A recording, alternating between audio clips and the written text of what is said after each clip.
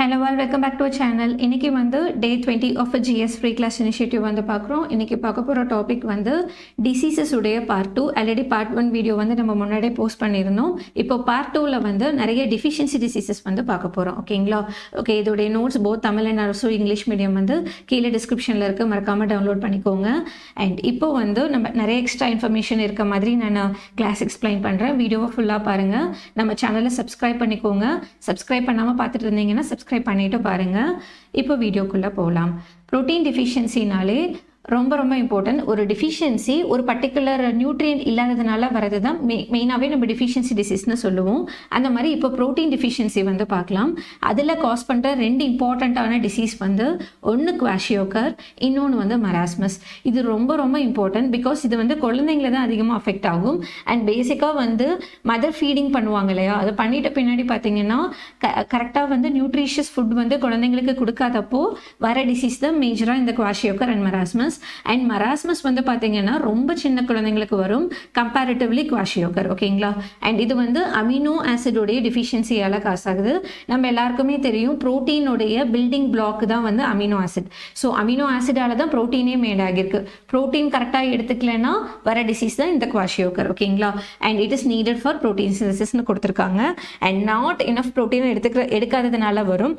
பேசிக்காக பார்த்தீங்கன்னா 6 மாதத்துலேருந்து 3 வருஷம் வரைக்கும் குழந்தைங்க யாருக்கெல்லாம் வந்து ப்ரோட்டீன் கரெக்டாக எடுத்துக்கலையோ அவங்களுக்கு வந்து வரும். அண்ட் பாடி க்ரோத் வந்து அப்படியே ஸ்டாப் ஆகிடும். போன் க்ரோத் வந்து ரொம்பவே டிலே ஆகும். பார்த்தீங்கன்னா குழந்தை வந்து இப்போ குவாஷியோக்கரால் அஃபெக்ட் ஆச்சுன்னா இப்படி தான் இருக்கும். அவங்களுடைய அப்டமன் வந்து பேசிக்காகவே பல்ஜ் ஆகி வந்து இருக்கும். மூன் ஃபேஸாக இருக்கும். தட் இஸ் ஸ்வெல்லிங் வந்து ஆகியிருக்கும். அப்புறம் அவங்களோட முடி வந்து பார்த்தீங்கன்னா ப்ரோட்டீனால தான் முடி, நெயில்ஸ் எல்லாமே இருக்குது. ஸோ இந்த தின் அண்ட் பிரிட்டலாக வந்து மாறிடும். ஓகேங்களா? ஓகே, இதுதான் சிம்டமாக கொடுத்துருக்காங்க. ஒடிமா இஸ் நத்திங் பட் ஸ்வெல்லிங்னு சொல்லுவாங்க. மசில் பயங்கரமாக வேஸ்ட் ஆகும்.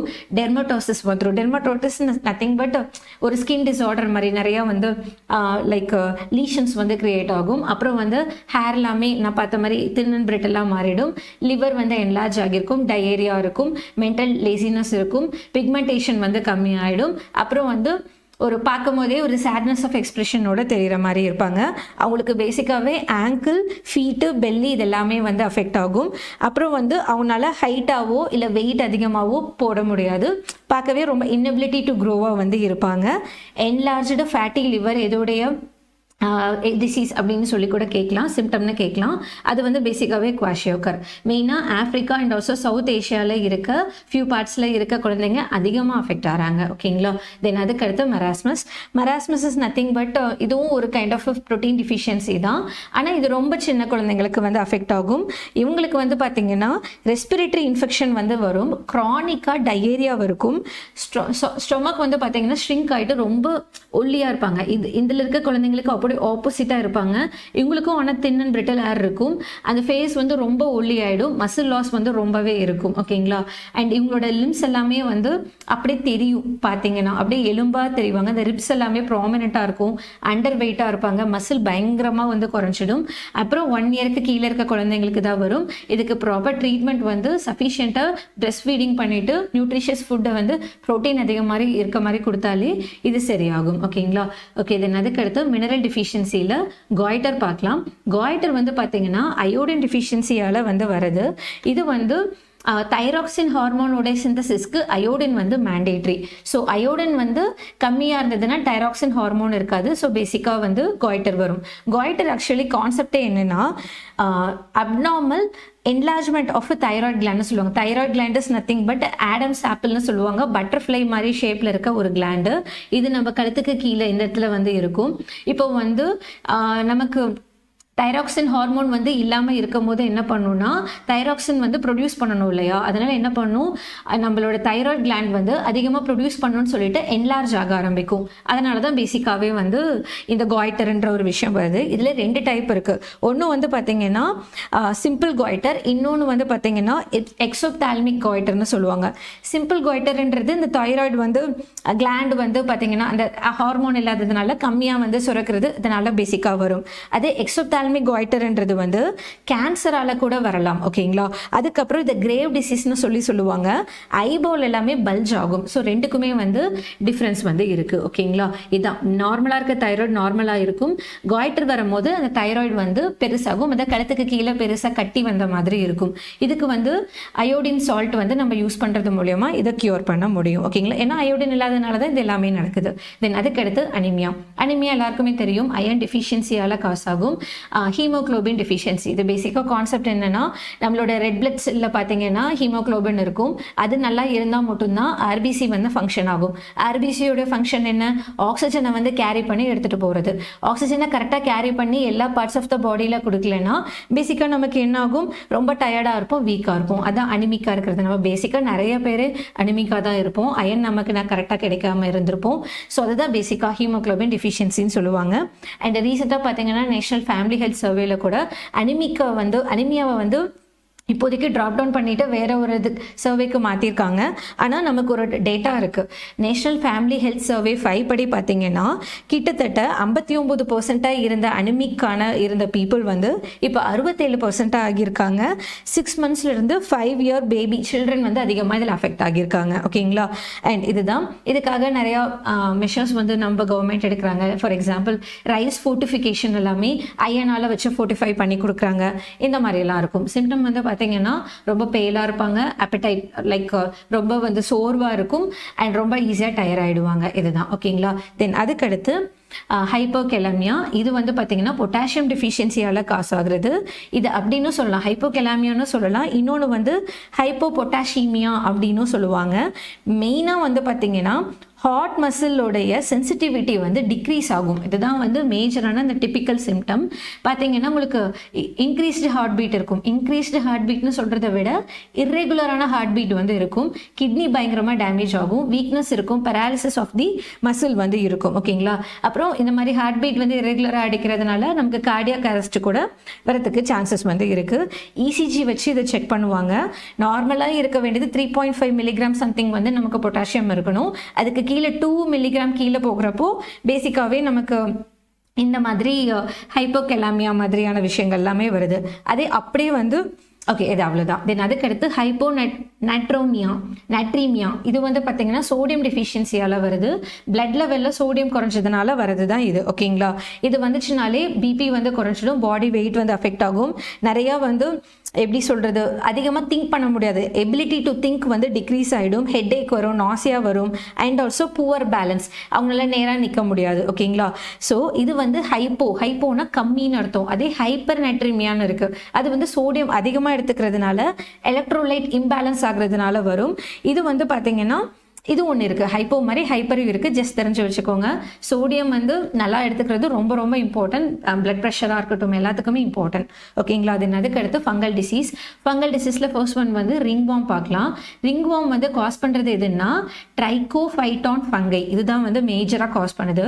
இது வந்து ஹைலி கான்டேஜியஸ், லைக் ஒரு ஏர்போர்னில் ஸ்போர்ட்ஸ் வழியாகவே வந்து இன்ஃபெக்டட் பர்சன் கிட்ட இருந்து நார்மல் பர்சனுக்கு வந்து ஸ்ப்ரெட் ஆகும். அப்புறம் வந்து இந்த ரிங்வார்முக்கு இன்னொரு பேர் வந்து இருக்குது, டெர்மெட்டோஃபைட்டோசிஸ்னு சொல்லுவாங்க. டெர்மெட்டோஃபைட்டோசிஸ் இது வந்து ஹியூமன் அண்ட் அனிமல்ஸ் ரெண்டு பேருமே எஃபெக்ட் ஆகும். நிறைய அனிமல்ஸ் கிட்ட இருந்து கூட ஹியூமனுக்கு வரும். ஃபார் எக்ஸாம்பிள் நம்ம பெட்டு மாதிரி வளர்ப்போம் இல்லையா, கேட்டு, டாக்ஸ், இது கிட்ட இருந்து கூட வரும். ஒரு மாய்ஸ்டான என்விரான்மெண்ட்ல இருந்து தான் அதிகமாக இது வந்து ஸ்ப்ரெட் ஆகும்னு சொல்கிறாங்க. நெயில்ஸு, ஃபீட்டு, பியர்டு இங்கே எல்லாமே பார்த்தீங்கன்னா இந்த மாதிரி பேச்சஸ் மாதிரி வரும். சர்க்குலேட்டரி ஸ்வெல்லிங் இந்த ஸ்கின் சொல்லுவாங்க. ஸ்கேல்பில் இரிட்டேஷன் இருக்கும். அண்ட் சாஃப்ட் ஸ்கின் வந்து அந்த க்ரோயின் ஏரியாஸில் எல்லாமே கூட வரும். பேசிக்காக ரிங்வார்ம் பார்த்தோன்னே ஏதாவது வந்து ஒரு பேராசைட் அஃபெக்ட் ஆகியிருக்கும்னு நினைப்போம். பட் இது வந்து ஃபங்கையால் தான் பேசிக்காகவே காஸ் ஆகுது ஓகேங்களா. இதனால் இது இம்பார்ட்டன்ட். அப்புறம் இதுக்கு இன்னொரு பேர் வந்து பார்த்தீங்கன்னா நான் சொல்லிட்டேன் ஓகே, டெர்மெட்டோஃபைட்டோசிஸ் இதுதான் ஓகேங்களா. தென் அதுக்கடுத்து அத்லெட்ஸ் ஃபுட். இது வந்து பார்த்தீங்கன்னா it is caused by ட்ரைகோஃபைட்டான் fungi ஓகேங்களா. இது அத்லெட்ஸ் ஃபுட் பார்த்தீங்கன்னா இங்கே உங்களுக்கு வந்து இமேஜ் காட்டியிருக்கோம். இது வந்து ஒரு இன்ஃபெக்டட் ஃப்ளோர், நம்ம நடக்கிற இடத்துல ஃப்ளோர் மேட் எல்லாம் சுத்தமாக இல்லாமல் இருக்குன்னா அப்போ வெறும் காலில் பேர் ஃபுட்டில் நடக்கிறப்போ இந்த மாதிரி ஃப்ளோர் வழியாக நமக்கு அந்த ஃபங்கஸ் வந்து காஸ் பண்ணும். மெயினாக டோஸ்க்கு நடுவில் வந்து அஃபெக்ட் ஆகும் ஓகேங்களா. அண்ட் நிறையா எப்படின்னா ஒரு ஃப்ளூயிட் ஃபில்டான பிளிஸ்டர்ஸ் மாதிரி ஃபார்ம் ஆகும். ஸ்கேலி ஸ்கின் இருக்கும், இச்சியாக இருக்கும். அண்ட் இது வந்து ட்ரைகோஃபைட்டான் மட்டும் இல்லாமல் எபிடெர்மோஃபைட்டான் அண்ட் ஆல்சோ மைக்ரோஸ்போரமால கூட நமக்கு இது வந்து காஸ் ஆகும். டீனியா பெடிஸ்ன்னு சொல்லுவாங்க. இல்லை நிறைய டைப்ஸ் இருக்குது, ரொம்ப இன்டெப்த்தாக போக வேணாம், ஜஸ்ட் தெரிஞ்சு வச்சுக்கோங்க. தென் அதுக்கடுத்து புரோட்டோசோவன் டிசீஸ். புரோட்டோசோவன் டிசீஸில் இம்பார்ட்டன்ட்னாலே நமக்கு மலேரியா தான். It is caused by plasmodium falciparum. Okay, நான் உங்களுக்கு ப்ரீவியஸ் இயர் கொஷின்ஸ்லாம் காட்டல இல்லையா? இங்கே பார்த்தீங்கன்னா நியூட்ரிஷன் டிஃபிஷியன்சியோட இம்பார்ட்டன்ட் இண்டிகேட்டர் அனிமியான்ற மாதிரி கொஷினில் கேட்டிருக்காங்க. மலேரியா காஸ் பண்ணுற பாராசிட் என்னன்ற மாதிரி நம்ம TNPSC ப்ரீவியஸ் இயர் கொஷின் இருக்கு.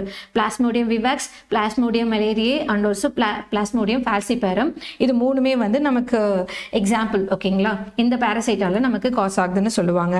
தென் அதுக்கப்புறம் இது எப்படி டிரான்ஸ்மிட் ஆகும்னா, ஒரு ஃபீமேல் அனாஃபிலஸ் மஸ்கிட்டோ இருக்கு இல்லைங்களா, அது வந்து ஆல்ரெடி இன்ஃபெக்ட் ஆயிருக்கும். அது வந்து ஒரு பர்சனை போயிட்டு கிடைக்கும் போது, ஐ மீன் ஒருத்தங்களை கடிச்சிட்டு இன்னொருத்தங்களை கிடைக்கும் போது பேசிக்காகவே இது ஸ்ப்ரெட் ஆகும்.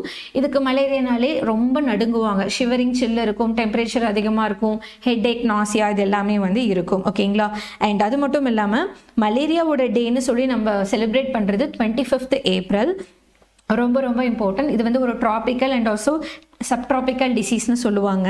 அப்புறம் இந்த வருஷம் தீம் வந்து தெரிஞ்சு வச்சுக்கோங்க. Time to deliver zero malaria அப்படின்னு போட்டு ஒரு கோலன் போட்டுட்டு இன்வெஸ்ட், இன்னோவேட், இம்ப்ளிமெண்ட் அப்படின்னு சொல்லி தான் தீமாக வந்து வச்சுருக்காங்க. ஓகேங்களா? And it is caused by நம்ம பார்த்தோம் இல்லைங்க, பிளாஸ்மோடியம் விவாக்ஸ் இருக்குது, பிளாஸ்மோடியம் ஃபால்சிபேரம் இருக்குது. இந்த விவாக்ஸ் வந்து பார்த்தீங்கன்னா அதிகமாக ஸ்ப்ரெட் ஆகும். ஆனால் ஃபால்சிபேரம் வந்துச்சுன்னா பயங்கரமாக ஃபேட்டலாக இருக்கும், தட் இஸ் டெத் வந்து காஸ் பண்ணும். ஓகேங்களா? இதெல்லாம் இம்பார்ட்டன்ட். பாராசைட் பேசிக்காக இது என்ன பண்ணுன்னா, நிறைய வந்து லிவரில் போயிட்டு மல்டிப்ளை ஆகும். அப்புறம் ஆர்பிசி வந்து பயங்கரமாக இன்ஃபெக்ட் பண்ணும். இதுதான் பேசிக் டிபிக்கல் சிம்டம். ஓகேங்களா? தென் அதுக்கடுத்து கலாசார். இது வந்து லைஷ்மேனியா டொனோவானின்னு சொல்லுவாங்க. இதுதான் வந்து காஸ் பண்ணுது. இது ஒரு protozoa and it is transmitted by the byte of sand ஃப்ளையால வந்து நமக்கு வந்து காஸ் ஆகுது. ஓகேங்களா? அண்ட் இந்த கலாசருக்கு இன்னொரு பேர் வந்து பார்த்தீங்கன்னா பிளாக் ஃபீவர்னு சொல்லுவாங்க, டம் ஃபீவர்னு சொல்லுவாங்க. மெயினாக ஏஷியா, ஆஃப்ரிக்கா, லாட்டின் அமெரிக்காவில் வந்து அஃபெக்ட் ஆகும். அப்புறம் வந்து இதுதான் இருக்கிறதுலையே வேர்ல்டுலேயே செகண்ட் டெட்லியஸ்ட் பாராசைட்னு சொல்லுவாங்க. அப்போது ஃபர்ஸ்ட் என்னன்றதை கமெண்ட்டில் சொல்லுங்கள். 2007 இருந்து பார்த்தீங்கன்னா இப்போ 2022க்குள்ளே கிட்டத்தட்ட 98.7% வந்து இது ஸ்ப்ரெட் ஆகுறத நம்ம குறைச்சிருக்கோன்னு சொல்கிறாங்க. ஸோ பயங்கரமாக இதை கண்ட்ரோல் பண்ண ஒரு விஷயம் தான். ஓகேங்களா? அப்புறம் இது வந்து இன்ஃபெக்டட் ஃபீமேலாக இருக்க சாண்ட்ஃப்ளையால் தான் பேசிக்காக ஸ்ப்ரெட் ஆகுது. அப்புறம் வந்து பார்த்தீங்கன்னா இது நிறைய ஊரில் இருக்குது. ஆனால் நம்ம ஊரில் ஒரு இடத்துல மட்டும் எண்டமிக்காக இருக்குது. எண்டமிக்னா என்னன்றது ஆல்ரெடி வேற ஒரு வீடியோவில் சொல்லியிருந்தேன். எண்டமிக்னா அந்த இடத்துல எப்பயுமே வந்து இருந்துக்கிட்டே இருக்கும். அப்படி இருக்கிற இடம் எங்கன்னு பார்த்தீங்கன்னா ஜார்க்கண்டில் பாக்கூர் அப்படிங்கிற டிஸ்ட்ரிக்டில் லிட்டிபாரா அப்படிங்கிற ஒரு இடத்துல இன்னமும் கலாசார் வந்து இருந்துகிட்டே இருக்குது. ஓகேங்களா? அதோடைய சிம்டம் வந்து இப்படி தான் பார்க்குறதுக்கு இருப்பாங்க. நைட் ஸ்வெட் ஆகும், ப்ளீடிங் ஆகும், பிளாக்கனிங் of the skin, scaly skin பார்க்குறதுக்கு இப்படி தான் வந்து இருப்பாங்க. ஓகேங்களா? தென் அதுக்கடுத்து ஸ்லீப்பிங் சிக்னஸ்க்கு இன்னொரு பேர் வந்து பார்த்தீங்கன்னா ஆஃப்ரிக்கன் ட்ரைபானோசோமியாசிஸ்னு சொல்லுவாங்க. Tropical disease. இது வந்து வெக்டார் பார்ன் தான், காஸ்டு பை ட்ரைபானோசோமா அப்படின்னு சொல்லி ஏதாவது ஸ்பீஷஸ் போட்டாலே நம்ம காட்டிக்கலாம். ப்ரூசைன்றது மேஜரான ஸ்பீஷஸ். அண்ட் இது வந்து செட்ஸி ஃப்ளை இருக்கு இல்லைங்களா, இது பைட் பண்ணுறது மூலயமா வந்து ஸ்ப்ரெட் ஆகுது. டீ வந்து இதில் சைலண்ட். ஓகேங்களா? தென் அதுக்கப்புறம் இதோடைய சிம்டம் பார்த்தீங்கன்னா ஃபீவர் இருக்கும், சிவியர் ஹெட்ஏக் இருக்கும், ஒரு அன்கிளியர் ஸ்பீச் இருக்கும், தெளிவாக பேச முடியாது, பிரெயினே ஸ்வெல் ஆகும், லிம்ப் நோடெல்லாம் ஸ்வெல் ஆகும்னு சொல்லுவாங்க பார்த்தீங்கன்னா. அப்புறம் நெக்குக்கோட பேக் சைடில் பார்த்தீங்கன்னா அந்த கிளான்ஸ் எல்லாமே என்லார்ஜ்மெண்ட் ஆகியிருக்குன்னு சொல்லுவாங்க. பயங்கரமாக சென்ட்ரல் நர்வஸ் சிஸ்டமே வந்து நமக்கு அஃபெக்ட் ஆகும். ஓகேங்களா? தென் அதுக்கடுத்து டிசென்ட்ரினாலே நம்ம எல்லாருக்குமே தெரியும். It is caused by என்டமீபா ஹிஸ்டோலைட்டிகா. இது அமீபியாசிஸ்னு சொல்லுவாங்க. பேசிக்காக இது எப்படி வரும், ஒரு ஆஃப் ரூட்டு இல்லை ஏதாவது ஒரு ஃபுட்டு ட்ரிங்க்கு இதெல்லாமே இன்ஃபெக்ட் ஆன இந்த மாதிரி என்டமீபாவால் இன்ஃபெக்ட் ஆனதை வந்து எடுத்துக்கிட்டோன்னா வரும். இது பேசிக்காக சுத்தம் இல்லாமல் இடத்துல சாப்பிட்டாலே டிசென்ட்ரி ஆகும் இல்லையா, அது ரொம்ப பயங்கரமாக ஆகும்போது அது அமீபியாசிஸாக இருக்கும். ஏன்னா அமீபா வந்து உள்ளே இருக்கும். ஓகேங்களா? அண்ட் இதில் சிம்டம் பார்த்தீங்கன்னா மைல்டு டயேரியா, சிவியராகவும் சில இடத்துல போகும். நிறையா வந்து இந்த ஸ்டூலில் வந்து பிளட் அப்பியர் ஆகும். இது ஒரு முக்கியமான திங். அண்ட் மியூக்கஸ் வந்து ஃபார்ம் ஆகும்னு சொல்லுவாங்க. தென் அதுக்கடுத்து வந்து பைரோரியா. இது வந்து பார்த்தீங்கன்னா இட் இஸ் காஸ்டு பை என்டமீபா தான். ஆனால் இதோட ஸ்பீஷஸ் பார்த்தீங்கன்னா ஜிஞ்சிவாலிஸ். ஓகேங்களா? இது வந்து எப்படின்னா டிசீஸ் வந்து ஹியூமன் பீயிங்கோடைய பல்லில் தான் வரும். எஸ்பெஷலி கம்ஸ் இருக்கு இல்லையா, அந்த ஓரல் கம்மில் தான் வரும்.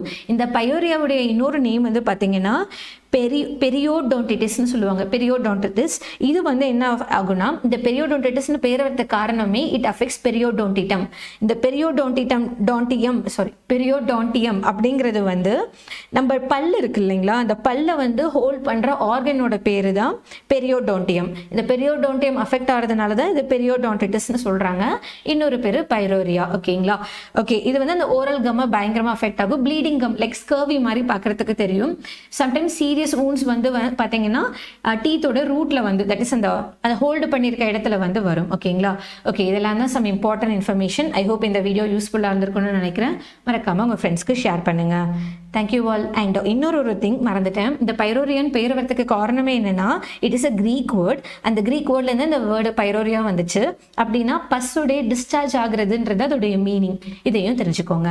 தேங்க்யூ.